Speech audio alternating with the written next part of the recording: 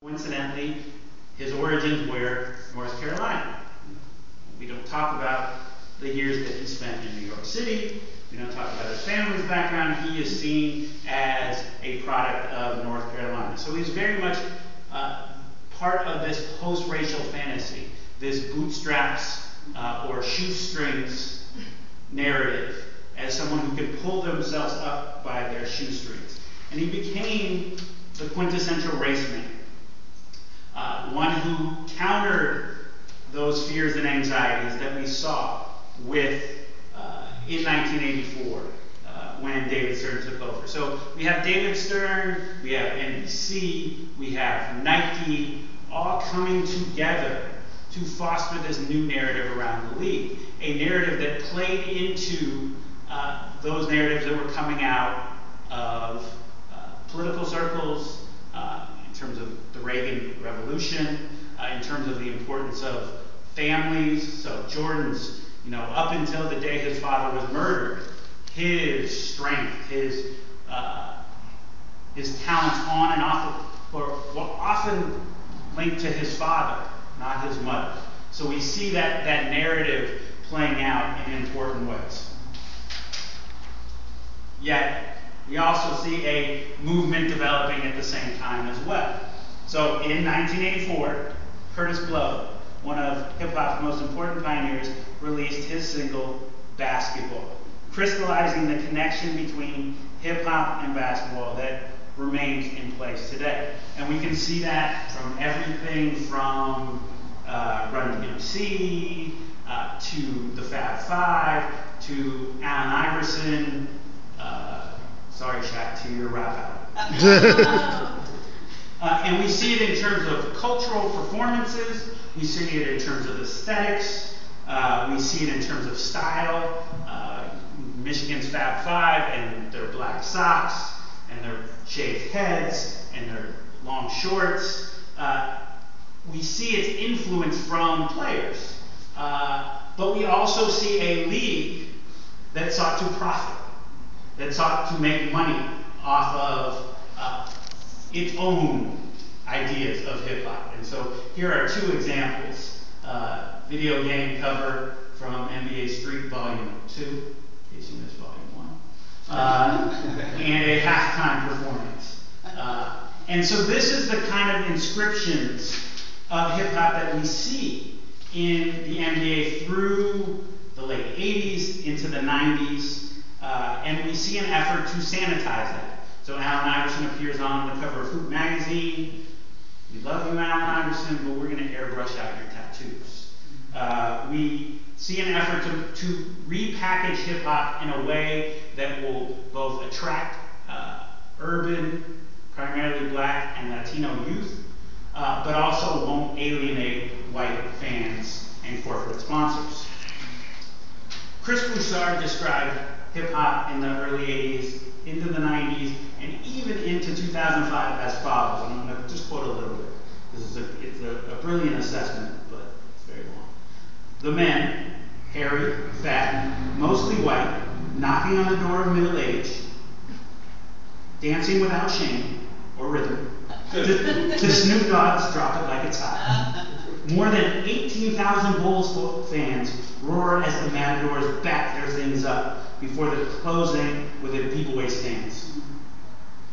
This is what timeouts often look like in the NBA of 2005, and I would say in 2000 and 1995. Adults, kids, or mascots throwing the latest hip-hop moves to the latest hip-hop tracks. Shorts which once covered nothing but jock straps, covered everything but calves. Samples, not organs, blare, and not just during game breaks, but game action.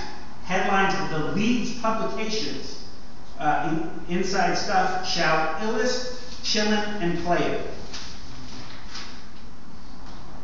And yes, hip-hop is as much part of the NBA landscape as early entry.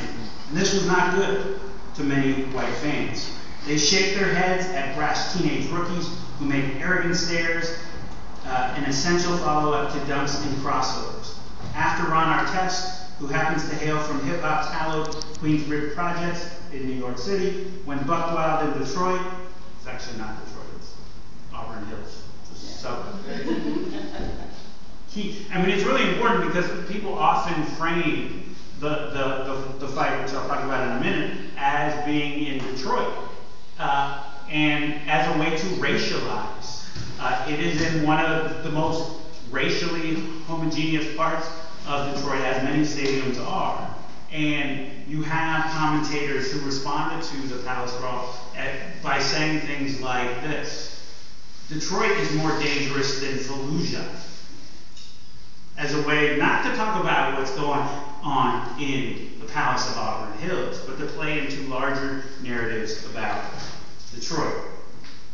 So Chris Broussard finishes by saying that Lee Concho winced as the nation connected the brawl to hip-hop. And what they did, instead of challenging the efforts to connect hip-hop to the brawl, the efforts to connect Blackness to the brawl, was say, what needs to change is the players.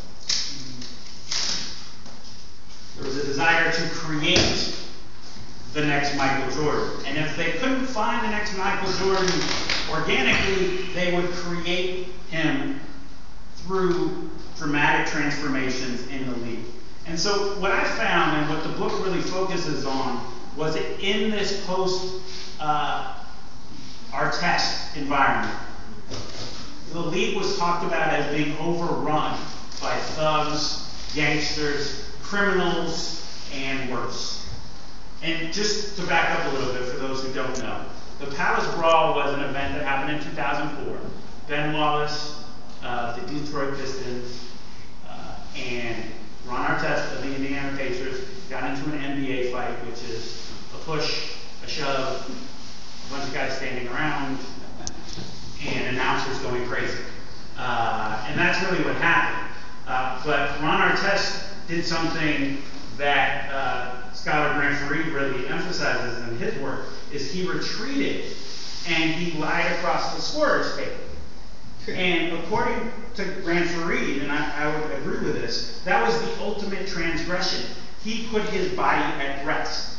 And in the NBA and in society at large, a black body is only a productive body when it's in motion, when it's at work, when it's producing for the league, for the larger institution. And so while he was lying there, a fan threw a cup that hit him. He then proceeded to go into the stands and throw a punch. Other players followed suit. And then fans went onto the court. Chairs were thrown. Lots, yes. And the whole world stopped in terms of the NBA. So literally, all of these things that developed in the post-Artest landscape brought all of these fears, anxieties, racial narratives that we saw in the 1980s back into focus. The league was no longer defined by Michael Jordan and post-racial harmony and players pulling themselves up by their shoestrings. They were defined by Ron Artest. You see this joke from David Letterman. Ron Artest of the Indiana Pacers has been suspended for the rest of the season by the NBA for brawling with the fans. The good news is he's been named to host next year's Vibe Awards. So very much linking the criminality, the danger, and the violence of the NBA with hip-hop.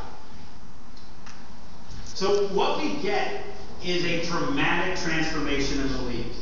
So the league reacted by imposing a dress code, by mandating age restrictions so players could no longer go straight from high school into the league, by cracking down on trash talking, physical play, and really any form of individuality.